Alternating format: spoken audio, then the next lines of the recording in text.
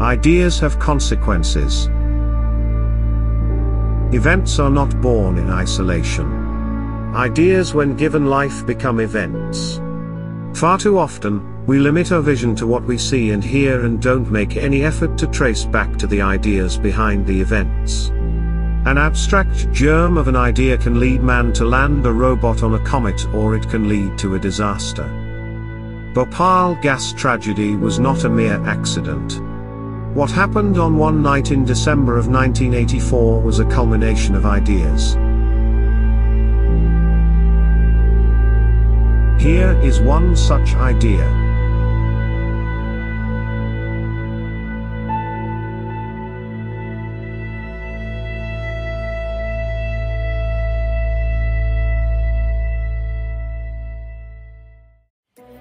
The enormity of the tragedy of Bhopal, India is becoming more apparent this morning. Authorities now say the toxic gas that escaped from a Union Carbide plant on Monday has killed at least 1,600 people, and they say another 50,000 people may suffer serious after effects. These are simply hellish. So much suffering from India's invisible killer.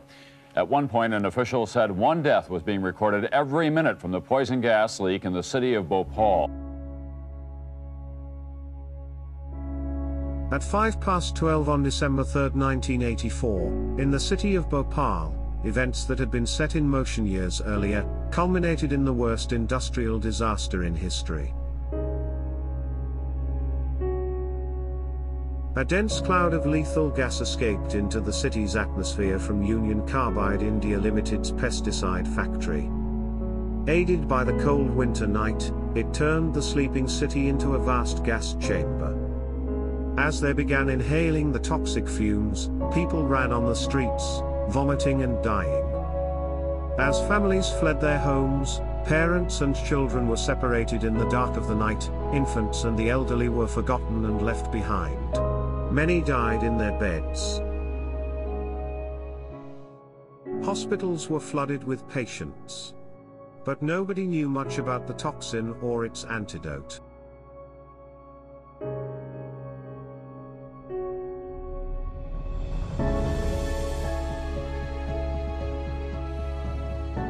The city of lakes, as it is known, was overflowing with dead bodies.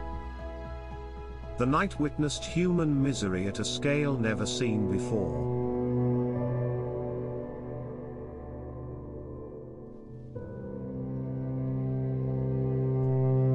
Number of killed could only be guessed by the amount of wood and cloth supplied for cremation.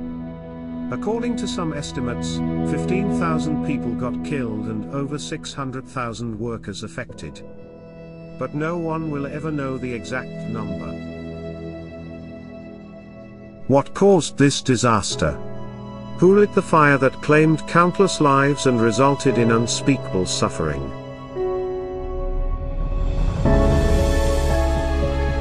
The story of Bhopal till now has only been told as the story of human misery, but it is as much a story of the ideas that caused it.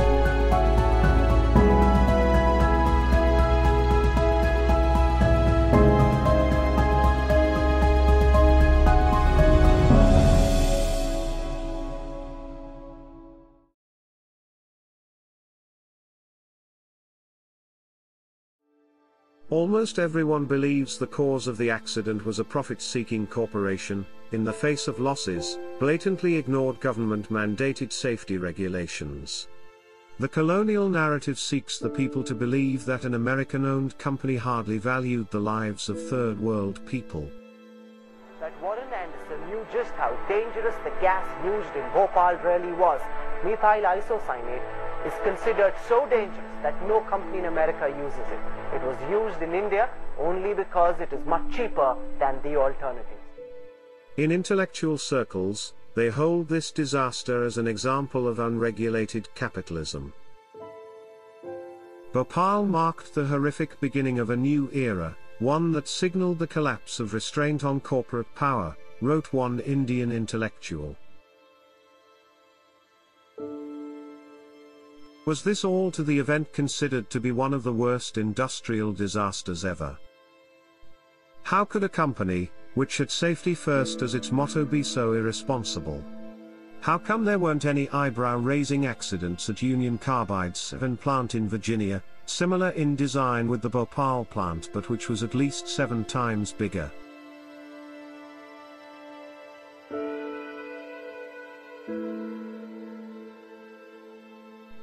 Kamal Parikh, a young Indian engineer sent to America for training, marveling at the work ethic and comprehensive safety mechanisms in place at the Virginia plant, once said, "It was a pleasure working with those American engineers. They were so professional, so attentive to details, whereas we Indians often have a tendency to overlook them. If they weren't satisfied, they wouldn't let us move on to the next stage. For weeks on end, we made a concerted effort with our American colleagues to imagine every possible incident and its consequences." So, for a company so immaculate in its approach, how did they let this tragic accident happen?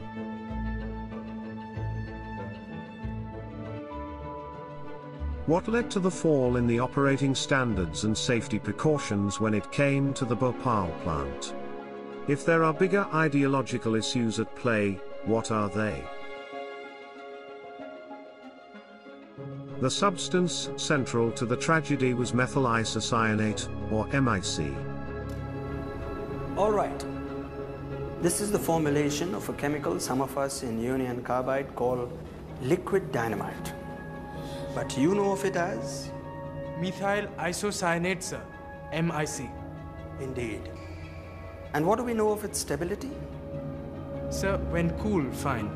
But when heated, very dangerous. And what's the most dangerous way of heating it? When in contact with water, sir. Correct. Its reaction when in contact with water is especially violent. MIC is a highly toxic compound with a very low boiling point and can only be stored in stainless steel jars. On reaction with water, it violently releases toxic gases, which is what happened on the unfortunate night. So the question naturally is, why did Union Carbide have to set up a plant of such toxic nature in the first place?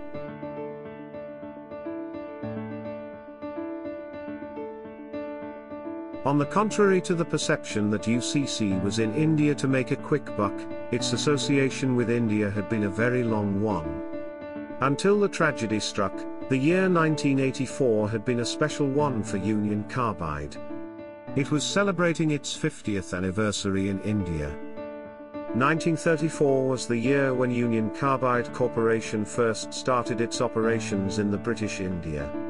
Starting off with importing and selling batteries, they eventually set up a battery manufacturing plant and became a household name under the brand Eveready Batteries. Try Red Eveready. Power.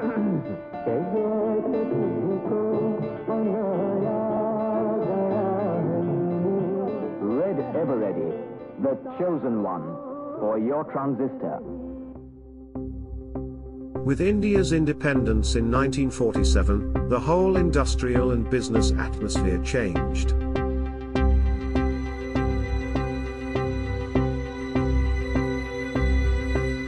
The industrial policy resolutions of 1948 and 1956, Jawaharlal Nehru, as the Prime Minister, laid out the pattern of a socialist economy, espousing the middle path between public and private enterprise.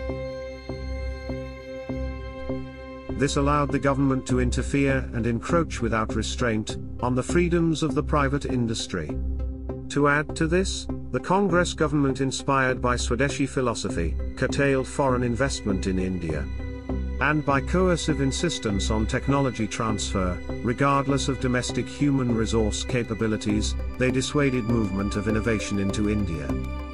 Where technology is available in India, it must be preferred to foreign technology. All technology, once imported into India, is Indian technology. It should not be paid for beyond a period of 5 years. Industrial Policy, 1948. As a result, in 1956, following the Companies Act enacted that year, Union Carbide Corporation was forced to sell off 40% of its holding in its Indian subsidiary, most of which was bought by Indian government through public sector units. It thus became Union Carbide India Limited, UCIL. At the time of the accident, the government of India was directly and indirectly holding 49% of shares in UCIL.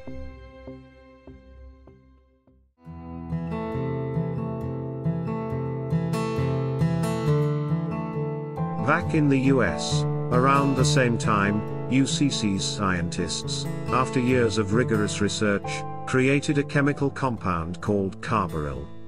Carbaryl is commercially sold under the brand name Sevin. Its chief use is of an insecticide. Carbaryl has been around for a long time. Developed by, I think, Union Carbide in 1958. Wow. The third most used insecticide in the United States. The trade name was Sevin. For years and years. It was Sevin and Sevin.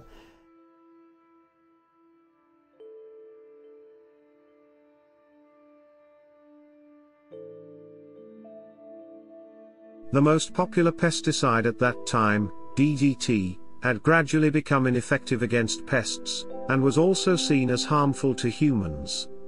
With the invention of carbaryl, the quest for an effective but non-toxic pesticide came to an end. To prove its harmlessness to humans, photographs flashed in newspapers of UCC's scientists tasting a few granules of the compound. But it's not a restricted use pesticide. You know, you follow the label, and it will take care of still commonly recommended for a lot of the chewing insects, I think squash bugs. MIC, the substance that caused havoc in Bhopal, is one of the main ingredients in Sevin. It is barely believable that such an innocuous substance could be manufactured from a deadly toxin. Sevin's huge success in rescuing Egypt's cotton crop in 1961, which averted an economic disaster for the country, catapulted it to worldwide popularity.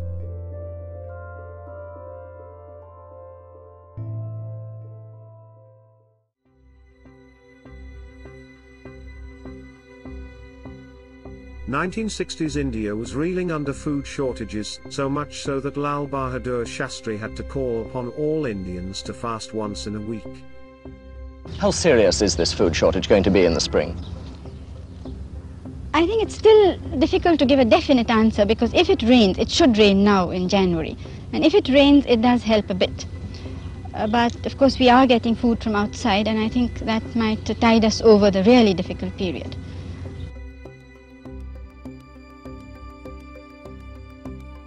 Under Public Law 480, the United States, through the Red Cross, donated 870 metric tons of Sevin to assist India's quest for self-sufficiency in food production in their Green Revolution.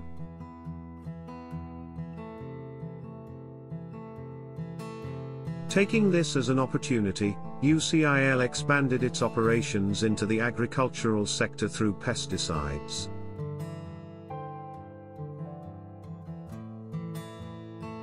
After taking relevant permissions from the Indian government, UCIL initially started importing technical-grade Sevin from the US, diluted it with local inert agents, packaged and then sold it across India. For importing Sevin, UCIL was required to pay UCC in US dollars. However, there was a severe dollar shortage in India at that time. The dollar shortage issue is not some unknown or unexplainable phenomena. It is indicative of the fact that rupee was overvalued vis-à-vis the dollar.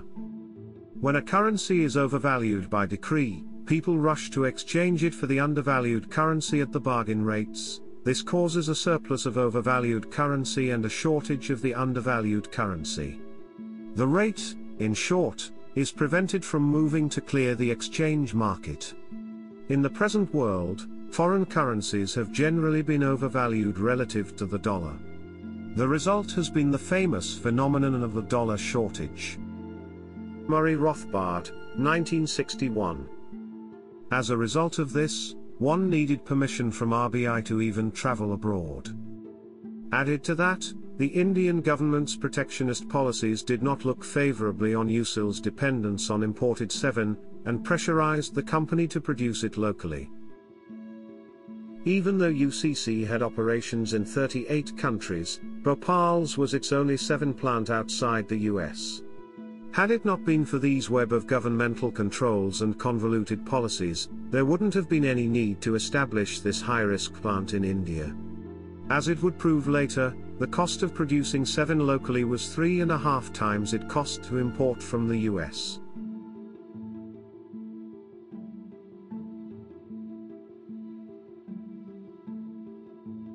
Based on the Planning Commission's demand projections, which themselves are based on faulty statistical models of the National Sample Survey Organization, USIL applied for government's permission to set up a plant to produce 5,000 mount of Sevin every year in Bhopal, India.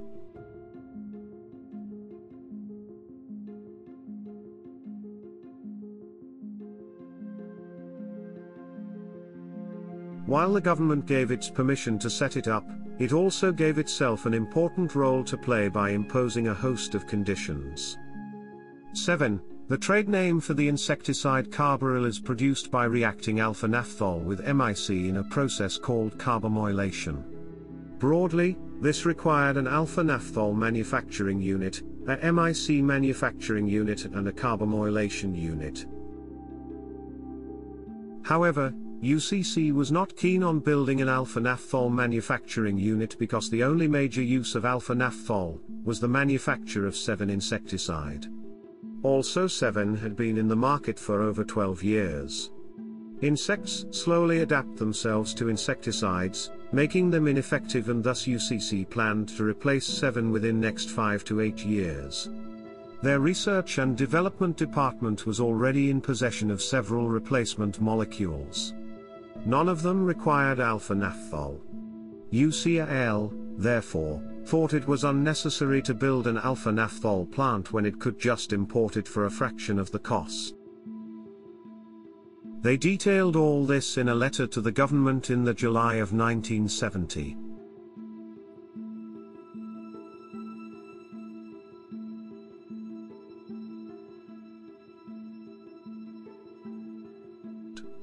However, the politicians and the bureaucrats thought otherwise, and political decisions came to replace rational business and scientific decisions. They insisted UCIL develop a local technology to manufacture alpha-naphthol in their reply.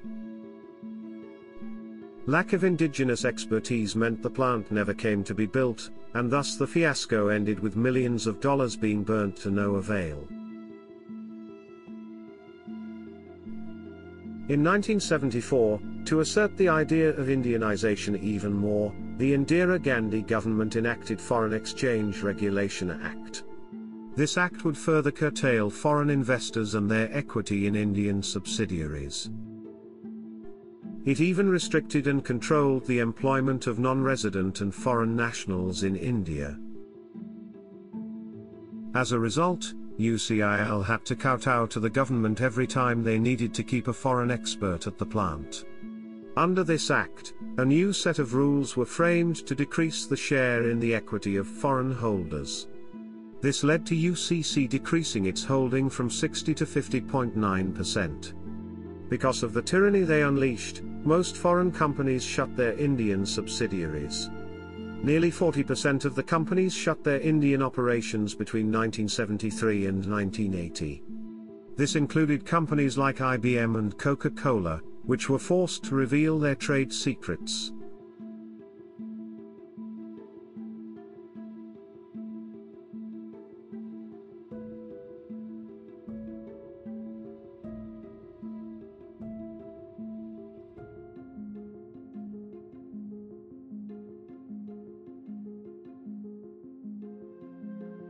For the MIC plant, UCIL was given permission to import the design from UCC, but all the aspects of construction of the plant were mandated to be indigenous. UCC was kept at an arm's length during detailed designing and implementation. Hence, UCC, in its design transfer agreement, legally absolved itself of all responsibility in case of any mishap. Had there been no out-of-court settlement, this disclaimer would have been in prime focus and UCC could have gotten away without paying even a single penny in compensation. In the late 1970s, the Indian government gave incentives to small manufacturers to produce second-grade, less effective pesticides, which they sold at half the price of 7. Parallelly, the government also gave farmers subsidies to buy these pesticides. All this resulted in selling of less than 1,000 metric tons of 7, while the Bhopal plant was designed to produce 5 times that amount based on the Planning Commission's projections.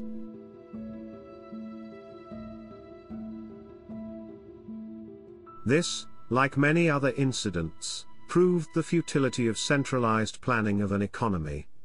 In a nation of 1 billion people, when each individual undertakes independent economic action or inaction, like even the small act of drinking a cup of tea, affects the economy. It is impossible for a single central authority to decide and predict the movement of the economy. UCIL should have done its own market research, but it was not possible when the government was dictating its every move. The Bhopal operation was never profitable for UCIL. In 1984, the plant incurred a loss of $4 million, resulting in skilled workers leaving for greener pastures. Even the existing employees started losing morale. The final link between UCIL and UCC was Warren Woomer. He was a fine engineer who had trained Indian engineers at the Virginia plant and was appointed as the workers' manager, who was responsible for the safety of the plant from 1980, when the Mike plant started operation, to 1982. In 1982, as per FARA Indianization policy, he was sent back by the Indian government, after which UCIL gradually lost interest in running the plant and started contemplating on shutting it down. Also, the government asked the UCIL to end all the foreign collaboration with the UCC as soon as possible. The interim extension given by the government for UCC-UCIL collaboration was to end in January 1985. The accident happened in December 1984. UCIL had to replace Woomer with a senior manager from UCIL's Kolkata battery manufacturing unit who was given the task of plugging losses at the Bhopal plant. He, being from an unrelated background, had no knowledge about the hazardous nature of the chemicals he was handling.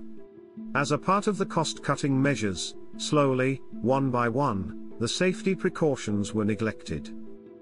Even with respect to the original Virginia plant design of which the Bhopal plant was Indianized, a lot of automation was bypassed under the pretext of creating jobs, which left room for human error. Systems that were meant to automatically shut down operations were replaced by workers who could not even read the safety manuals, which were in English. When land was first allotted to UCC for establishing the Sevin plant, there were none of the slums or the shantytowns in the area. As time passed and the city grew, the people moved to settle in the precincts of the factory. Disregarding UCIL management's complaints, the local governments regularized those slums by giving out ownership rights, for the sake of votes, with promise of water and electricity connections. When opposition parties in the assembly questioned the safety of the people living in the slums, the relevant minister was complacent in his reassurance.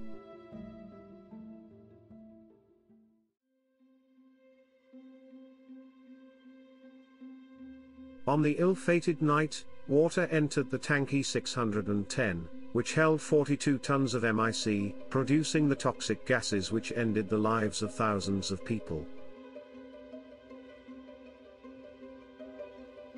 There were conflicting theories on how this exactly happened. Government and UCC set up their own investigations.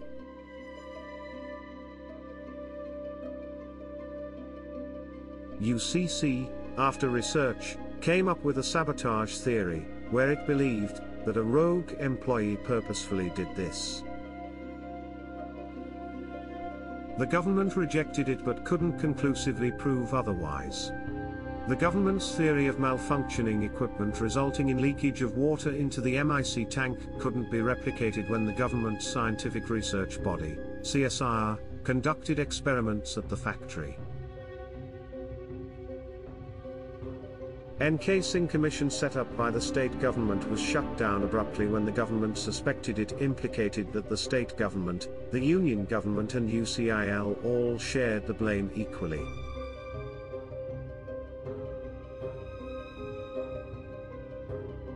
But all this is irrelevant. This plant was dicing with death. The disaster was impending. Simply put, this was a government-controlled explosion. The disaster was the direct result of government choking businesses.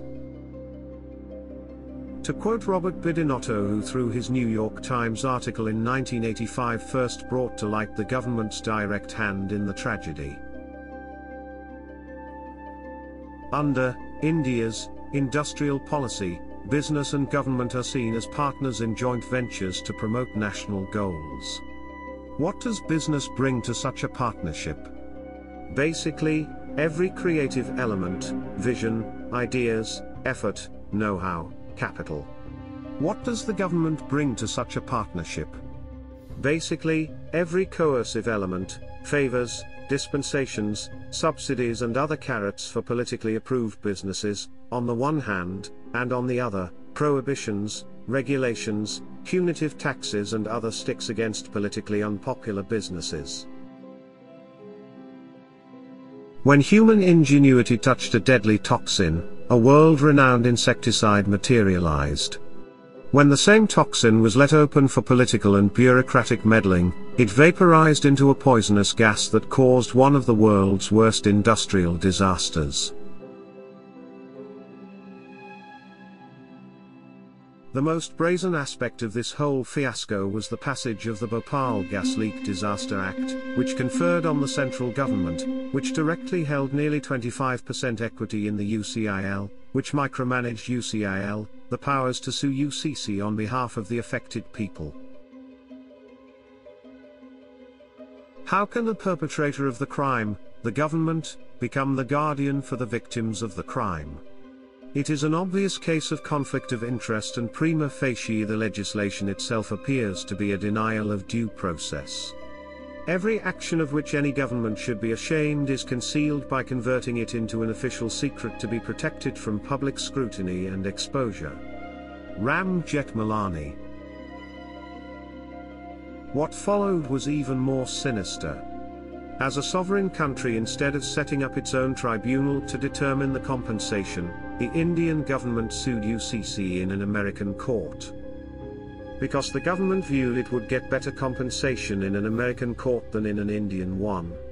When UCC objected to the forum chosen by the Indian government to sue them, the government responded by saying that Indian courts were not competent to handle such a case. This prompted a response from Indian jurist Nani Polkiwala, who filed an affidavit against the government's view. In short, the government Indianized the American plant, and Americanized Indian judicial obligation.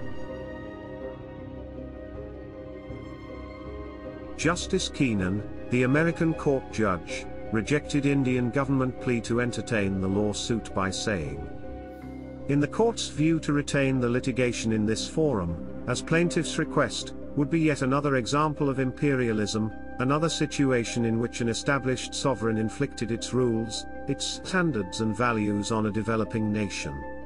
This court declines to play such a role. The Union of India is a world power in 1986, and its courts have the proven capacity to mete out fair and equal justice.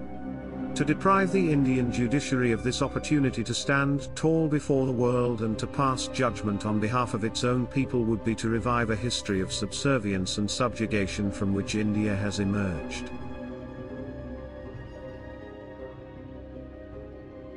After the litigation moved to India, the Supreme Court, in view of the pressing urgency to provide immediate and substantial relief to victims of the disaster, proposed an overall settlement between the parties covering all litigations and claims arising out of the disaster. As part of the settlement, UCC agreed to pay 715 crores. The court ordered that all current and future civil and criminal litigation would stand quashed on payment of the agreed sum. The terms of the Memorandum of Settlement passed by the Supreme Court were agreed upon by the Union of India and UCC and UCIL, in a joint statement filed in the court. But the saga didn't end there. After a change of government and unrelenting pressure from some groups representing the victims, the Supreme Court went against its own ruling and permitted the criminal case to be reopened. The case continues to this day.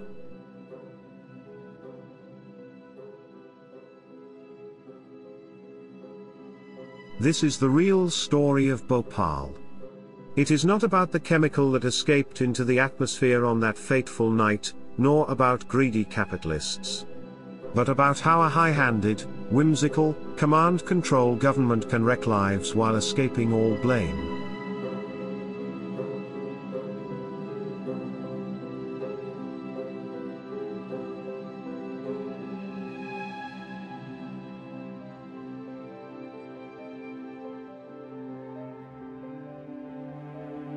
After the accident, there was a lot of talk about industrial safety standards.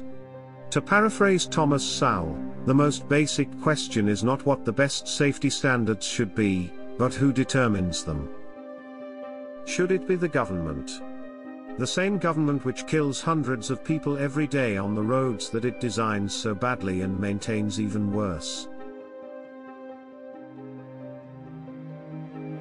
Millions of people buy an iPhone not because it has an ISI mark, but because it is an Apple product. Apple has spent billions of dollars to make such a perfect product for profits only. Even if one specimen falls short of their standards, they have a reputation to lose. Is there a better incentive to maintain quality? In a control and command economy such as ours, governments, run by technically illiterate bureaucrats and politicians, have no idea of what is safe. Yet they mandate and manage each aspect of the industry, makes decisions for the individuals while keeping people in dark. What's more dangerous about government safety standards is that they give false sense of safety to its citizenry. No wonder Bhopal plant met all safety standards.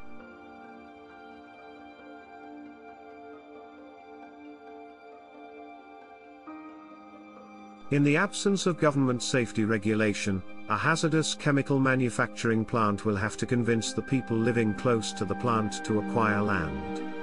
The onus is on the factory to prove they are safe.